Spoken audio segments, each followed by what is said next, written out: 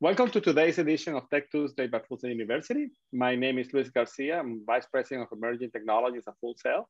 And today's guest is Cordy Rierson, Vice President of Production of Skybound Entertainment. Let me give you a quick background of her. Cordy is a graduate of Full Sail University from 1993. She's an executive that thrives in the intersection of creativity and technology. Her portfolio spans film, television, visual effects, games, interactive media, and mixed reality. She leads teams that collaborate across technology, creativity, business, storytelling, design, and marketing.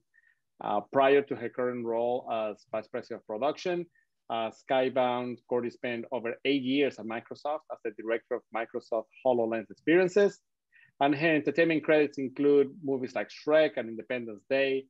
Her game credits include Star Wars Episode 3 and G.I. Joe, The Rise of Cobra. And her technology credits include Microsoft Kinect and Microsoft HoloLens. Cordy has been honored with a Congressional Recognition Award for Dynamic Visual Effects in Film. She serves on the board of directors for the IGDA and is frequently a guest speaker at industry events and conferences. Finally, Cordy was inducted into the Full Sail University Hall of Fame in 2009 as part of the very first class of inductees. So never interviewed somebody like her, pretty amazing, legit in entertainment, in games, and in technology, and everything in between. Welcome to Tech Tuesday, Cordy. Thank you. It's good to be here with all of you. So this is how it's gonna go. I'm gonna ask you a few questions for the first 30 minutes, and then folks that are in YouTube, you can send your questions and we go along, and my team will get those to us, and I will ask you along the way. So my first questions to you, Cordy, is how did you first fall in love with technology, and what do you love the most about it? For me, my first opportunity was with the company that I began working at not long after graduating, which is called the Post Group, which was a studio out here in Hollywood that did a lot of post-productions for films and television and advertising. So not only was it like a 24-hour post-production facility, but we also had like 36 different light workstations that would be used on set for film development. And I came in coordinating that kind of who was using the equipment, getting the equipment onto location and things of that nature. And so while I was there, I met the vice president of the company, a gentleman named Peter Moyer. And Peter was obsessed with technology, and we would spend a lot of time talking about filmmaking and storytelling and what technology could do for that. And he really was progressive, and the Post Group became one of the very first boutique studios in the world to begin the art of digital compositing. So we made a huge purchase. We set up a group within it called the Digital Film Group, and we bought 2 Kodak Cineons, which were the first digital compositing systems ever made. They were each $1 million, so they were heavy investment at the time. And then he hired me to come on as his production manager to figure out how we take analog film being shot and scan it and digitize it for digital manipulation. And this was everything from splicing it together to integrating, 3D objects from Lightwave, and colorization, all of those different things, and then taking that digital content and re-recording it back out to analog. Because of course, at that time, theaters, even television places were still using analog film. So we had to take it from its true beginning physical form, turn it into a digital form, manipulate the snot out of it to enhance the storytelling and enhance the visuals, and then put it back onto analog. And that's kind of where I first got bit by how technology could be used as a very powerful resource and tool to enhance a narrative or a story that was being shared with people. And so that's really where it all started for me. What do you love the most about technology? I love the innovation around it.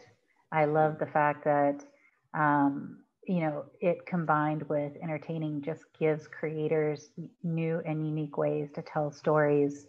And 1,000 different ways, whether that story be interactive or passive, short in nature to long in nature. The applications we're seeing today, they enable anybody to be a storyteller. The impetus for my career of moving around from film to television to music videos to video games and up to Microsoft, and all of that is through relationships.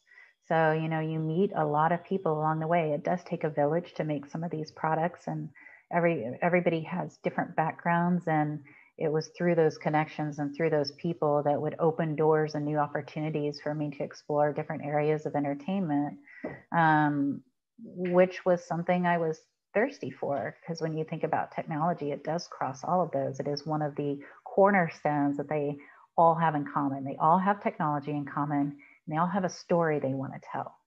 So whether it's an interactive piece or a passive experience or a short one or a long one, or a one where the user is driving and influencing the story, all of those have those two things in common. So I think it just became a natural thirst for me to go and experience what those were like in kind of each area of business. But it's very different, right? So I'm very curious about the transition to Microsoft, and I'm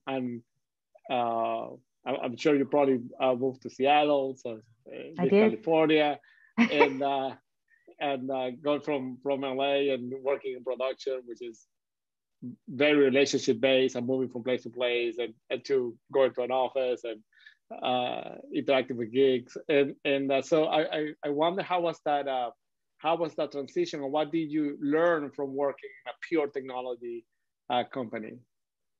Well, it's interesting you say that. I would say they are not a purely tech-driven company. They are very, very creative. But I agree with your perspective, because that was mine as well. And to be honest, I was at I'd attend the GDC conference in San Francisco every year, which is the Game Developer Conference. And I had been going for a while, and I think back in 2008, at those conferences, there's so many people running around, it's crazy. And you get these meetings set up for you, and you have no idea what the person looks like. All you have is a name, and you're meeting them in some hotel lobby or a coffee shop. And so, it was a high degree level of hit and miss at that point in time. And I had a meeting scheduled with somebody, and I saw this gentleman, and I thought it was him, and he was meeting somebody else, but he thought I was the person he was supposed to meet. And it turned out his name is Ken Lobb, and he was a creative director and a general manager at Microsoft. And we just struck up a conversation and stayed in touch, and we got to know each other. We ended up, I don't even know if our other people ended up showing up, because we just dug right into conversation, even though that wasn't supposed to be the meeting we were in, and talked about a lot of different things amongst, storytelling and technology, and, just the shape that games were taking with consoles and more robust consoles, and just kept talking to him for, about another year. And he kept telling me that I should come up to Microsoft and visit, and meet some people. And I always teased him. I was like, I know that's where people wear khaki pants and white button-down shirts, and they have pocket protectors. Like, there's just no way I'm ever going to fit in that environment. He's like, please just come up. So that's what he did. He flew me up, and I stayed up there for a couple of days and met a bunch of people, and realized just how wrong I was in my perception. That there was a very creative group of people there. And it was around the time that the Connect was in development. So, wow, what a so moment a year later, through that connection, I ended up at Microsoft and started with the shipping of Connect and first party Xbox games. And then after Connect and being so interested in the storytelling, possibilities with that, and doing a lot of prototyping and then executing titles for it, it was clear at that time the technology, while it was awesome, it wasn't for the Twitch gamer, right? It just wasn't going to have that response that a controller does. But there were so many other, like the possibilities of applications. You just couldn't stop thinking about them. So that's when we took some of that core technology and began developing incubation on HoloLens, which became a whole different endeavor that I worked on until I left. That's incredible. Well, thank you for saying that about folks from Microsoft. Now you got me really intrigued. Although I have many friends at Microsoft, but they're the khaki pants type, so I'm not hanging out with them. Well, you know, it's a big company, so if khaki pants are your things, there's plenty of groups that are there like that. But there's also a lot of other groups too. It was a wonderful experience. That's awesome. So you touch a lot of very iconic projects that you've been part of. Amazing releases of movies and games and technology that became really, really important, and is being used, played, viewed worldwide. Do you ever stop to think about what does that mean to you? I do. I think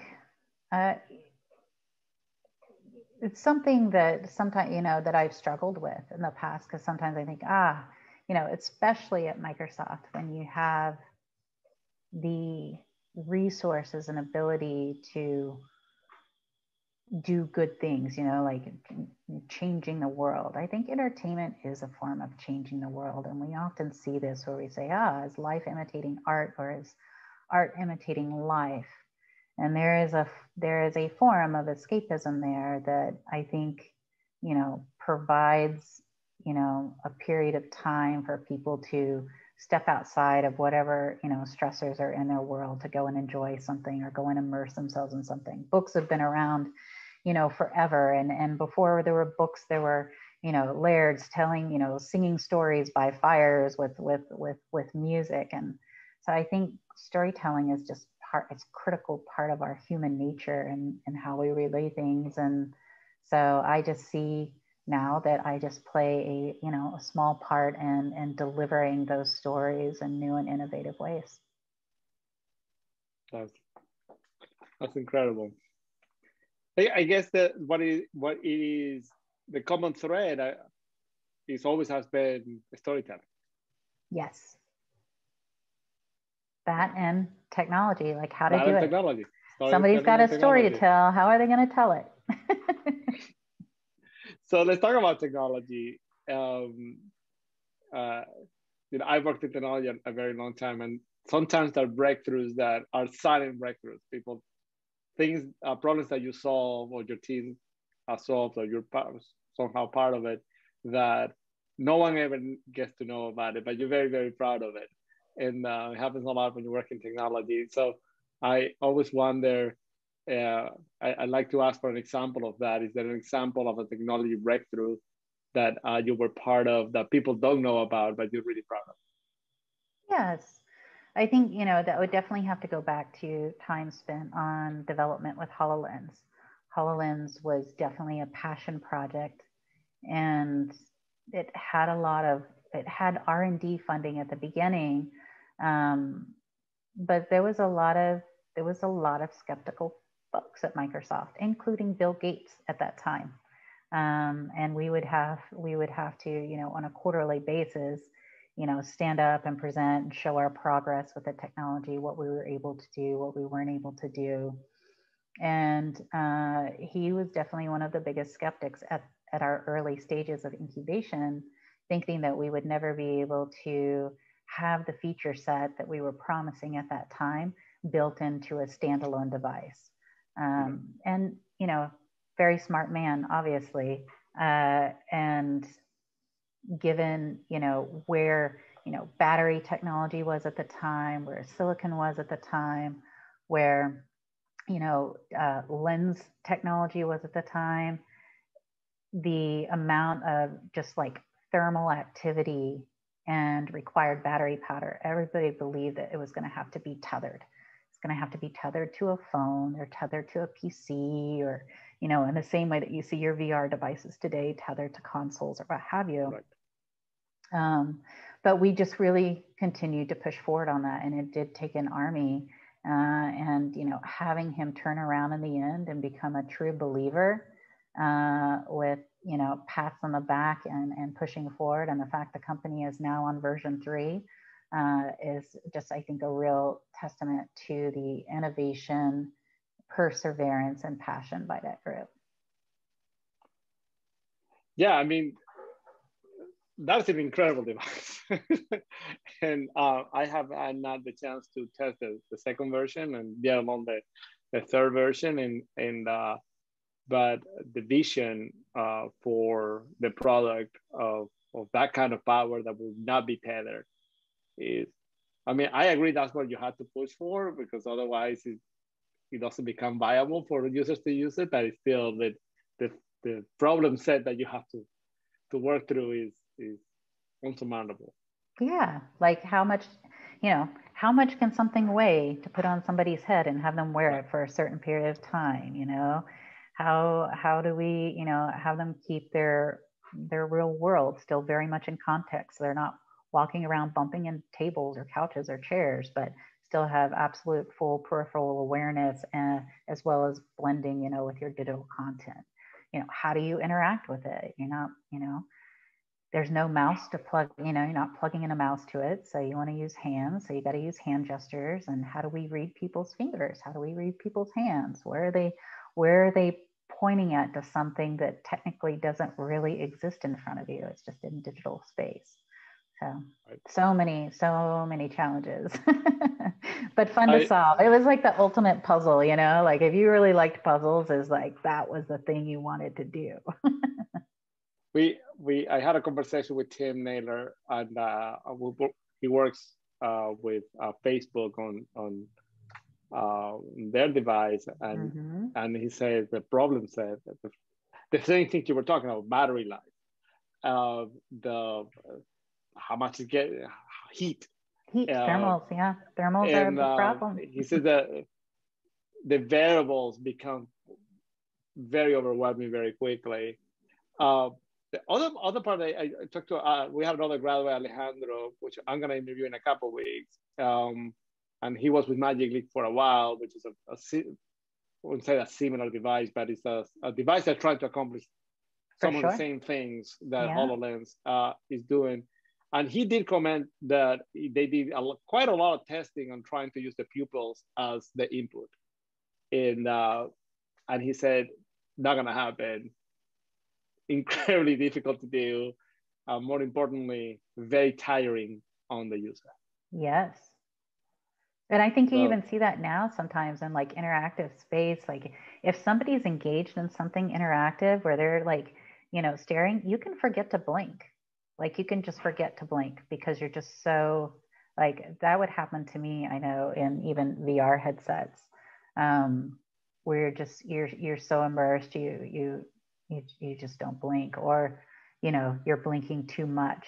There's all kinds of different challenges to face there. That's funny because, you know, most of those people, they're all mixed together now. There is this melting pot of, you know, AR and VR enthusiasts, you know, that have worked at Magic Leap, that are now at Microsoft, and people from Microsoft now at Magic Leap, and everything mixed in between, you know, at Facebook and Google and, you know, Apple. Everybody's doing it. So it is going to be a thing. And it is something that I've said for a while, like, this is ubiquitous. This is all part of our future. And this is going to be a new way of interacting and storytelling. It's going to happen. Without a doubt. I've been trying to get Apple to tell us what they're doing. And I visited the headquarters and all that. I came close to putting a light on top of them. I was like, tell me, you know, you just filed so many patents. What are you going to do? But they will not. But so we'll have to sit and wait until they release whatever it is that they're working on. Well, I will give you one tidbit that is public information, so I'm not spoiling anything. But when we were developing HoloLens, you know, we had these different business sectors that we were focused on, and we developed partnerships with each of those sectors. And one of our partnerships was with the Jet Propulsion Laboratories for the Mars rover. And at that time, we were working with the director of that program. His name is Dr. Jeffrey Norris. And we worked very closely together on, what the application with HoloLens could mean for, dissecting data from the Mars rover and putting the scientists and geologists on the actual planet looking at stuff.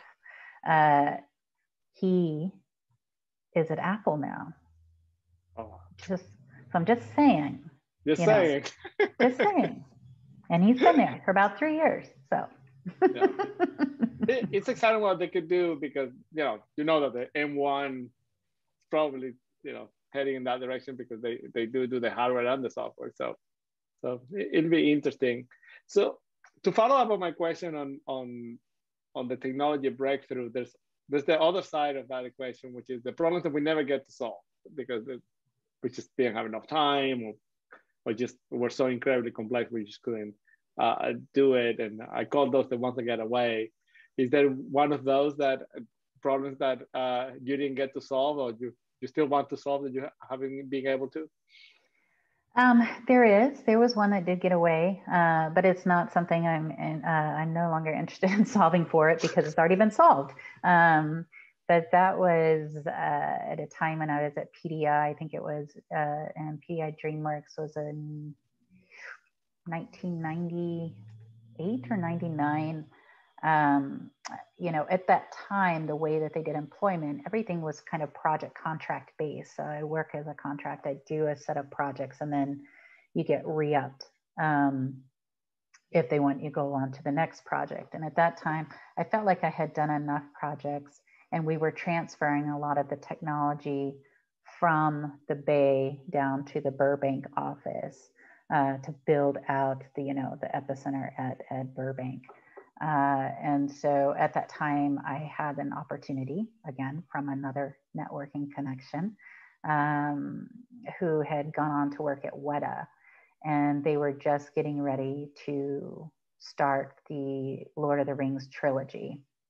And at that time, they were doing groundbreaking stuff. They were going to do all of the visual effects in one fell swoop for all 3 movies from start to end before they had done the rest of the narrative for the movies.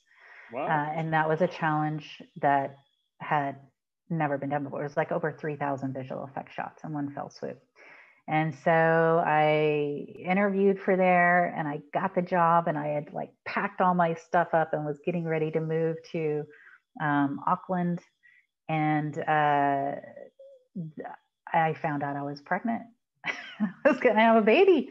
And so I really had to make some tough decisions there because I knew that the job was going to require very long days and not really any breaks. And it was going to be a 3-year stint at minimum to get everything done.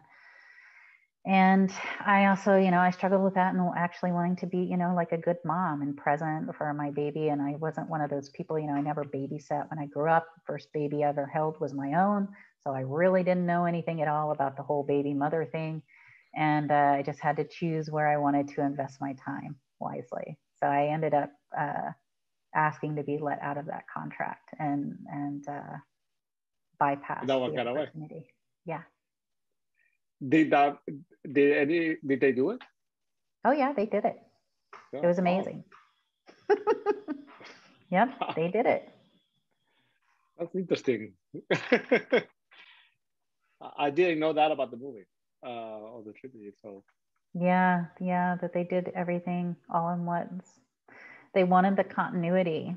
And I think they also wanted to set a marker. Technology was moving so fast at that time. We went from a period of very few, I think Lightwave and maybe Alias was just kind of on the scene to right. An exploding market of 3D packages and green screen options and, new camera lenses and new camera tech was coming out at that time. So it's okay, we're going to lock into this point in time and we're going to do everything So we have a visual consistency that is pushing the bleeding edge, but will still be relevant by the time 1, 2, and 3 come out. What are your impressions on, I mean, that technology continues to develop. There's a couple of technologies right now that in terms of technology contributing to movie making and storytelling that I thought are particularly not only interesting, but it can carry it can change a lot the way we produce movies. One of them we're already doing, or the world's already doing, which is the virtual production. You use it, bringing the Unreal Engine, inside the movie making process. And but the second one that is kind of tied with that in a way is the MetaHumans introduction now, which I started looking at a couple of years ago at CES. I saw a couple of companies were doing digital humans that were getting really, really close. And then just a few months ago, Unreal unveils their own technology and for MetaHumans. And I cannot I can't stop thinking about merging the two. And what is Skype going to do? One consequence is definitely you're changing the mix of the people that produce the movie. And I think the positions perhaps that will disappear. Now you're gonna bring another kind of artist into the set, and even programmers even into the set, it seems like. And so what do you think about those technologies, and what do you think are the consequences of those technologies? So I love innovation, right? So there is something about that, being able to push those edges, and you do see, both Unreal and Unity have their own film divisions now where they are developing specific technology, and part of their platform are pushing, filmmaking in a variety of different ways. Again, I think, tying it to your second question, there's always that concern, like, anything that we make, and that is the cross to bear, right, is it can be used for good and it can be used for evil. And that's always set at that intersection, right? There's a lot of things that could be said like that. A medical degree could be used for good, it could be used for evil. Technology is no different in that way. But I do think some of the things essentially what you're talking about is humanoid and kind of humanoid, behavior, and how we're pushing AI and how we're pushing, can we cross? I think, forever people in visual storytelling who have that technology or digital background have been trying to break the barrier of the uncanny valley for a long time. Like the uncanny valley used to be a big thing. It's getting very, very close now at this point, right? Like it is difficult in some scenarios to tell, and really the only,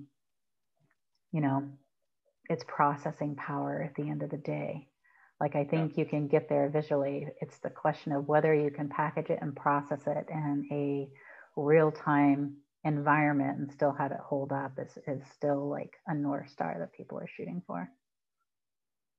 It's certainly incredible. I just read an article today about voice as well. So you can now train a machine with your own voice, and then that machine can reproduce other scripts using your own voice. And which in sense, if you combine a metahuman with that, you can reproduce an actor completely. And if you put it in a virtual set, and you can probably interact with it. It opens a lot of possibilities of also transforms the whole movie making process. Yeah, and I don't think it is exclusive to filmmaking either. Like there's, when you think about hospitality and the hospitality industry and what could be done there, travel, education. I mean, the list don't stop, as far as the verticals where that could be beneficial. Absolutely. So let's talk about COVID, because everybody has to talk about COVID these days. And I'm very curious about how COVID affects our way of life and moving forward. Now that we, at least in the United States, it seems like we are getting to the last stages of it. But it has transformed how we do. Usually we would have been in a studio sitting together having this, and here we are, you know, a year and so later, we're still doing this from home. And we talked about there's certain people that want the whole world to be back to February 2020, some people that don't want that, and some people that want a combination. And every business is going through those decisions into what do they want to do with this now that we have a new reality. We have learned a lot. Some people have become better, more efficient, some others have not. And that, what do you think from the things that transform our life will stay? I think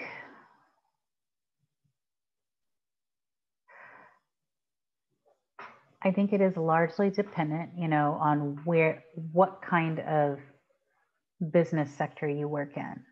You know, I have empathy for people who, you know, require day-to-day activity and doing their job and being with other people. You know, some of that is, you know, how hospitality and travel and different things like that were affected.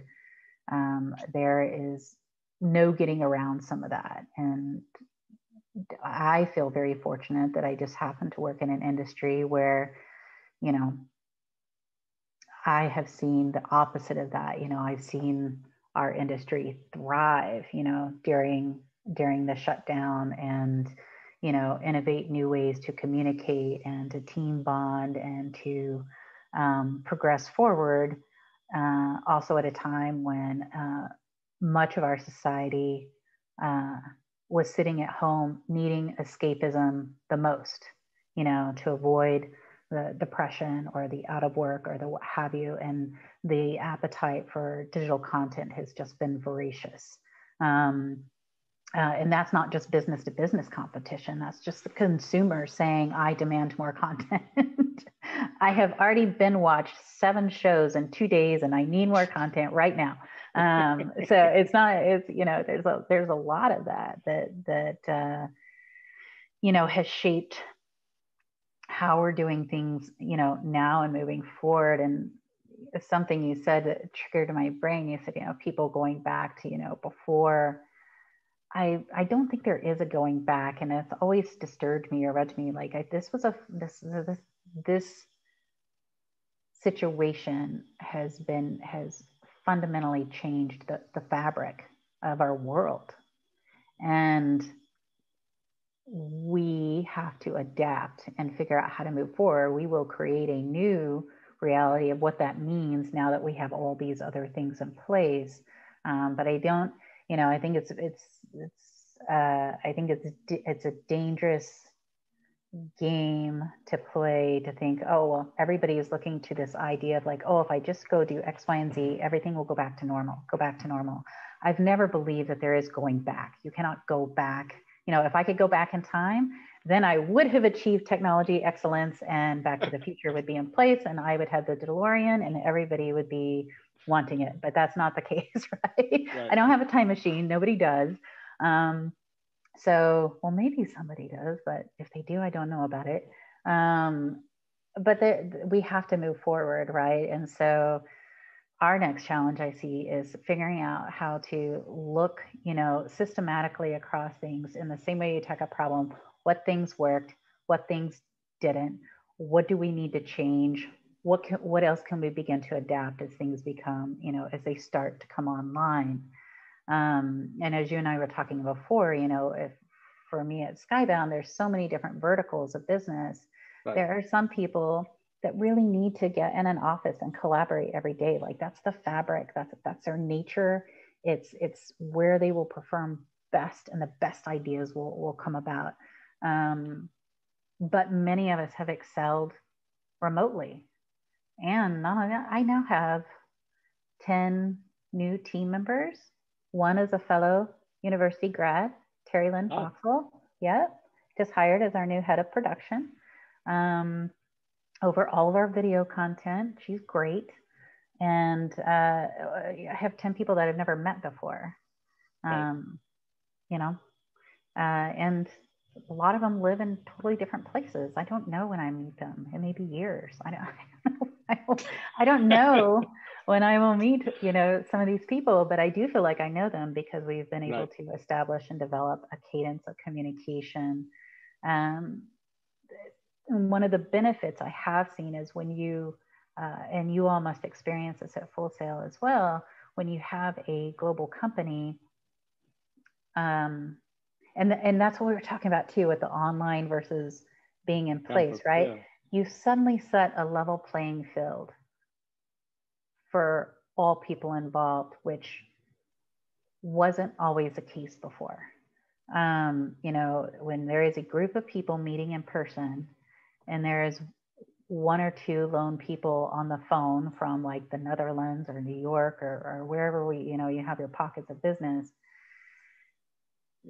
there wasn't great technology always in place to easily conference in those people and have them be present and have them feel like part of things. And that, I think, has just been the biggest progression, right? Now you can, I mean, you know, I could just as well be with you. I'm connecting with you now. You know, I see you, you see me, and we're having this conversation where I think a lot of times it's like, oh, well, just put the, oh, I can't get the projector working. Just put the person on speakerphone, or the TV isn't hooked up, or, you know, rats came in and messed with the cables. Yeah, it's like always something. And you're like, really? And now that's just, now it's just a button click away and people can be involved. And so I think that's been the biggest highlight as far as that kind of remote working collaboration and having everybody feel like they are one unit, no matter where their presence is. That's incredible. It is puzzling to me that it took this long to get to reach that point. And perhaps because there was no motivation to improve on the systems to ensure that everybody was included in the example you just gave about the projector. It is, I can't tell you how many places I was like that happened. Yeah. And yet it's still like, oh, is that person still on the phone? Oh no, it's been disconnected.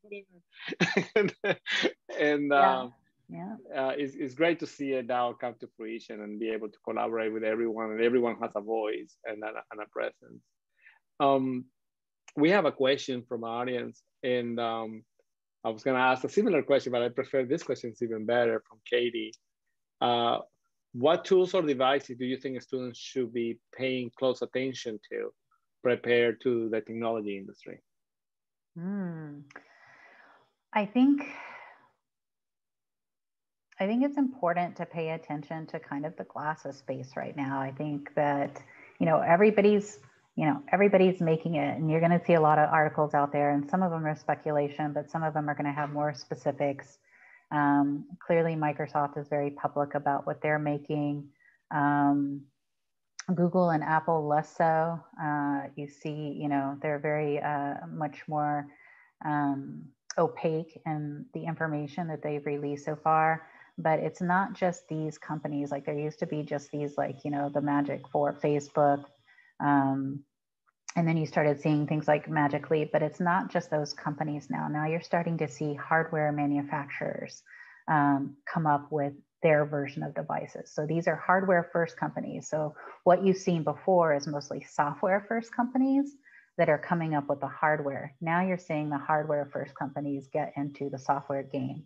And so I think it's just going to be an interesting space to watch and keep your eye on as far as what everybody's doing. And not just from technical specs per se, but I think one of the biggest things to keep an eye on is the user interface and the user experience.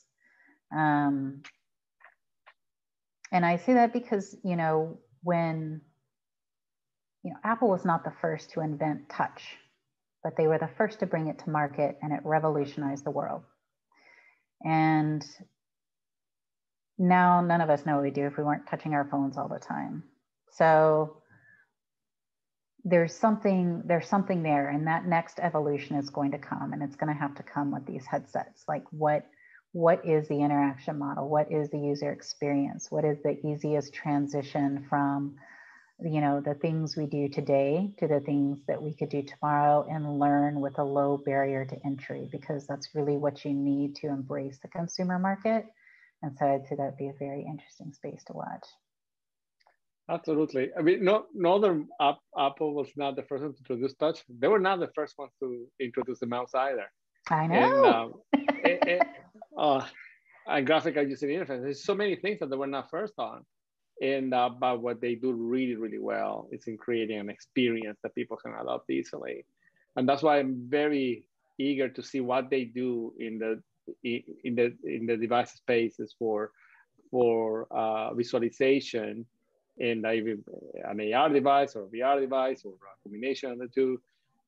Because in my mind, they're really good at introducing new screens, right? Well, it makes you pay attention to marketing, right? It tells you never underestimate the power of marketing, because clearly we as consumers, if you introduce a bunch of different colors to us, we will snap that stuff up in a heartbeat. You mean I can have this in purple now? I'm all in. Okay. Absolutely. with absolutely no further upgrades, just a color swatch change. Yeah. Not the first one on MP3, not the first one with a watch. No, but somehow they make it work. I mean, and so it's very, very cool to see what they could do. And they know how to tell that story to the consumer in an appealing way. They just have that nailed. I'd say they definitely got the secret sauce there. Absolutely. You don't think of them as a computer company. No. They're a brand. Yeah. That you wear, like Nike. Yeah. You know, doing projects across industries like you have, and leading teams that are, I imagine, very different in makeup, and I imagine that you have to develop certain traits as a leader that you could take from venture to venture. What do you think that is?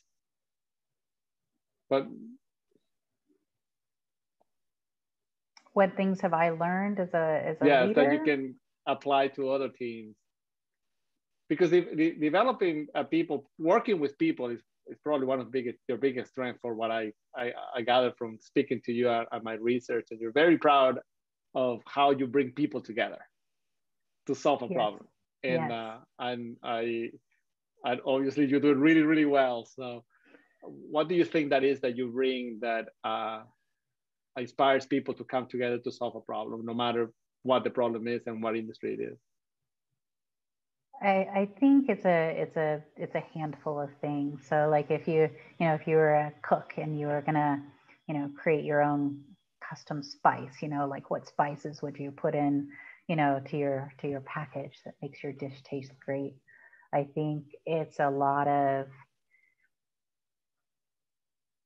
putting together a diverse group. And when I say that, I mean diversity in thought, right? Based on people's backgrounds, regions, all different types of things, creates diversity of thought. As a matter of fact, just a quick interlude, at Microsoft, they were having a problem with their internship program for a while, because they weren't seeing the results. It wasn't generating the results that they wanted. And then you took one brief at it, and it's like, oh, because they only recruit from the same 5 schools every year, and they recruit based on the same data every year. So they were just getting the same human over and over and over again after graduation. It's like, hey, let's not do that. Let's let them branch out and get a bunch of different people in and change up the program and change up the dynamics and private schools and public schools and, different countries and all this different stuff. And it really just fundamentally changed the program. So diversity of thought, I think, is one of the key ingredients.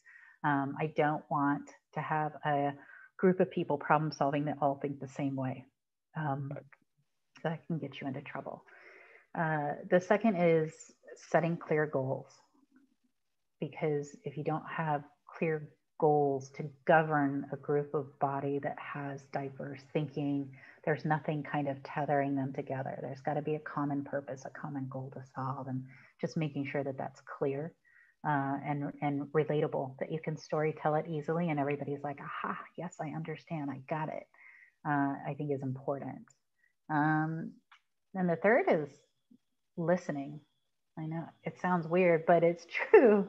I don't think there is enough listening that happens. And when you do have a diverse group of folks working to problem solve something, it's very important to listen to all of the different perspectives. Everybody has a voice, just to understand and pick a path, navigation or solving whatever problem it is you're trying to solve.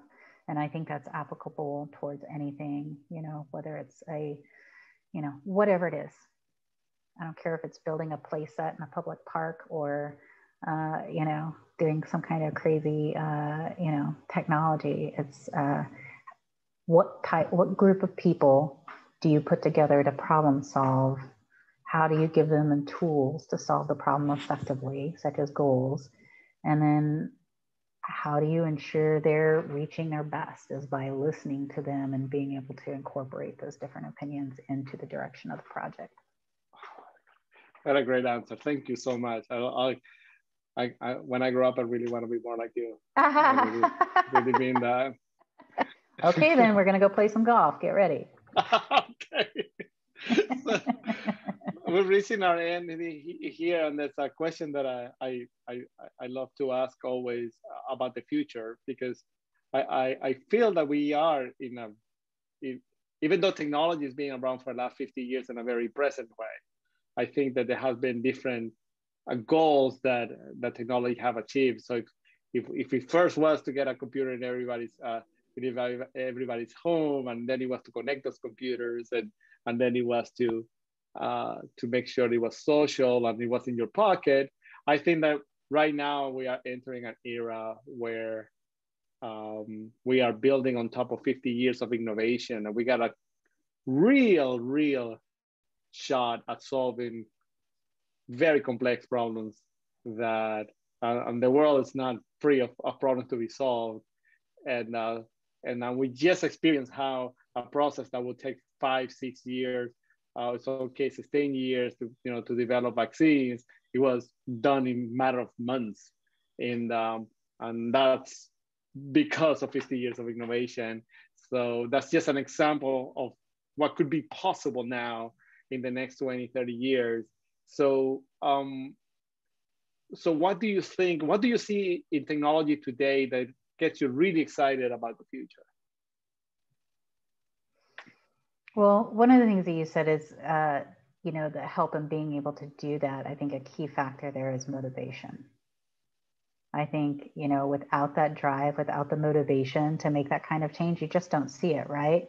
And sometimes you just have a problem that smacks everybody in the face. And boy, we suddenly get very motivated around that, don't we? Nobody likes that. So I think motivation is definitely key to continue to drive some of that forward. Some of the things that I get excited about, which are equally, you also said, we certainly have enough problems to solve, right? Like there's enough problems to go around. I think it's important to remember that as we create, there's ramifications to everything. And this kind of goes back to the good and evil point, right? So with every new thing that comes out, there is a potential of being used in very, unsavory or, unlawful ways. And that is a responsibility that's very easy to, put in the back of your mind when you're very excited and you have a very different kind of specific goal, put in front of you for what you want to achieve. But I think there is a responsibility there. And I think we all have to carry it and think about what it is that we're putting out there. And so with that said, one of the areas that I'm excited about and frightened about at the same time is just the future of AI. I think that's probably one of the most exciting things. I don't know if you have a home system. I certainly have a home system. I talk to it all the time. It's very helpful. It's like having a personal assistant now. I have a personal assistant. It just happens to be a robot that comes out of a speaker that reminds me to do things and helps me not burn things when I'm cooking it, and tells me what day it is and what the forecast is like and what my meeting schedule is for the day and what other appointments I may have. Like that is to me is a game changer. And it's, you know, it's just getting more and more intelligent. We're seeing it used, you know, many times. And right now, I think, you know, in the world of AI, we're at that uncanny valley, right? Where sometimes we think we're talking to a human and then we figure out it's a robot and it really pisses us off. And then sometimes, you know, the AI is just faulty and it's not very good. And then you get mad at the technology. But I think there are going to be some big strides in that in the next, you know, 5 to 10 years. And, you know, I think different places, you know, you look at even Boston Dynamics, you know, with, you know, what they were doing with robots, that requires also an intelligent AI basis in the background. And, you know, I was excited and sad, but also equally understood when the, you know, with the New York Police Department tried to deploy, you know, robots to keep humans safer, but there was such a public outcry for that. It was really no different than kind of where we were when Google first came out with Google Glass, and society went, "Oh, you don't, go away." So I think we're kind of at that same place now with like robots and AI. And so it's going to be very interesting to see how that, you know, how we're able to bridge the gap over the next 10 years. No, thank you so much for that thoughtful answer. For those of you listening, you do have a voice, as Cordy say, and hopefully you'll be with leaders like her that will listen, but you do have a voice. And when somebody's creating a technology and you're being part of it, just raise your hand and say, should we create this? You gotta ask the question. Yeah. You have to ask. I think we all have a responsibility on that. So thank you for that answer. This is the end of our conversation today. I want to thank you so much for your time. And time is the one thing that we all have equally. So I really appreciate that you spent some of yours with us. And thank you everyone that came in today and those that are going to watch this later. Thank you for spending your time with us. We'll be back, I think, in 2 or 4 weeks with another one of our graduates. Thank you very much and goodbye. Thank you.